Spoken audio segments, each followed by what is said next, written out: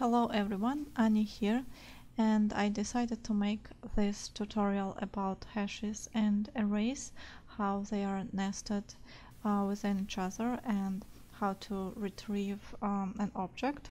And just to make sure I will not waste your time, so this is the final product.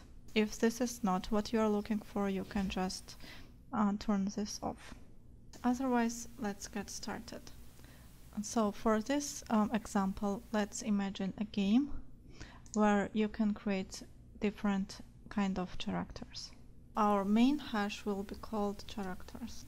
So let's say our first key will be race, and the values we will put in array because there is more than one value, okay? And second key will be class. So let's keep it simple first and let's just display what we have.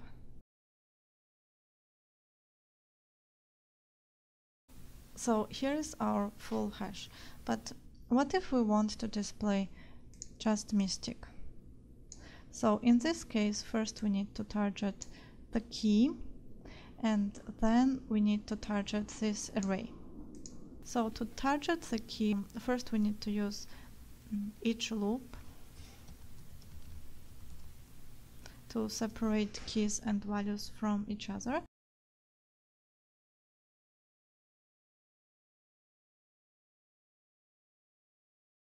Now we have separated keys and values, and to show this, let's just display only keys. Okay, and I will comment this out.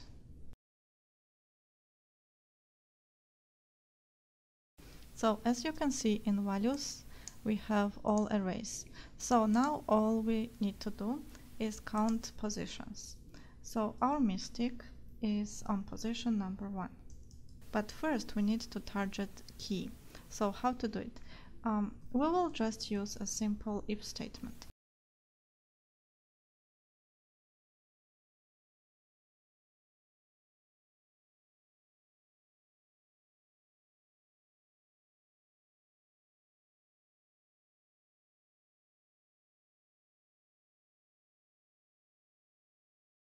Okay, so let's say Mystic class has different professions. First one will be healer or magician. So what we have done now is that Mystic became a key for this hash, okay? So this is now a separate hash, but at the same time all this hash is position number 1 for this array. Now if we want to display magician, first let's count positions. So this is on position 1 again. And we will need to say the key to indicate the key always first, okay? So since this is a hash, we will here say Mystic. And now it will display both healer and magician, what's inside Mystic. And now all we need to do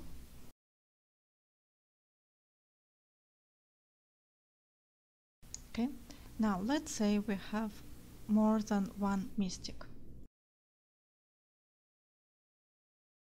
So let's say we have also alien Mystic. So if we want to display alien magician or alien healer this time, okay, we will just change here the key and change position. Okay. Now let's say alien healer has some stats. So we will make alien healer a key and we will put some stats here. So it will be speed will be 400, not so fast. Casting speed will be 800 and attack power 900. Okay. Oh, actually, no, 300. To keep things realistic. So now this is becoming array, but we are not done yet. It needs curly brackets here and it needs curly brackets here. Okay, so now instead of just alien healer, we have full hash here. If we want to display, for example, casting speed, first we need to say key. So our key is alien healer, and we need casting speed.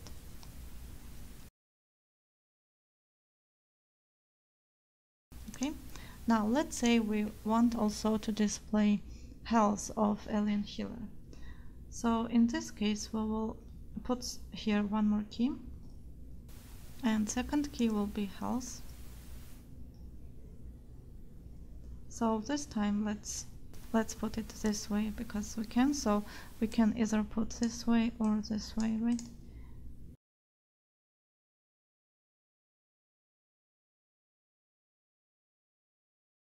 And I'm having syntax error. So when you're nesting, it's really easy to get lost here.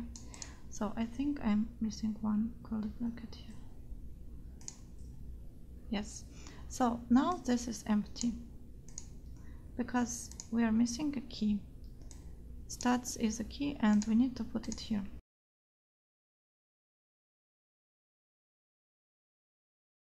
Okay.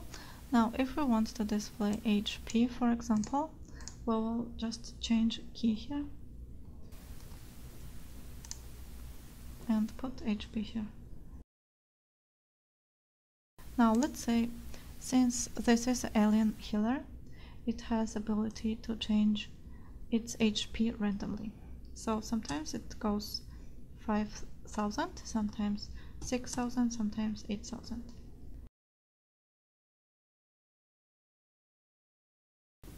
Now let's see. We have syntax error. So first thing, when you have syntax error when you are nesting arrays inside hashes, you need to try curly brackets. That would be my recommendation.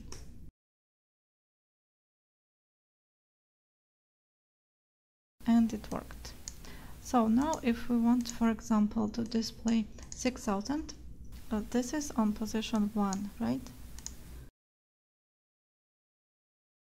So you will just say keys, in this case 4,000, and then just give me position 1.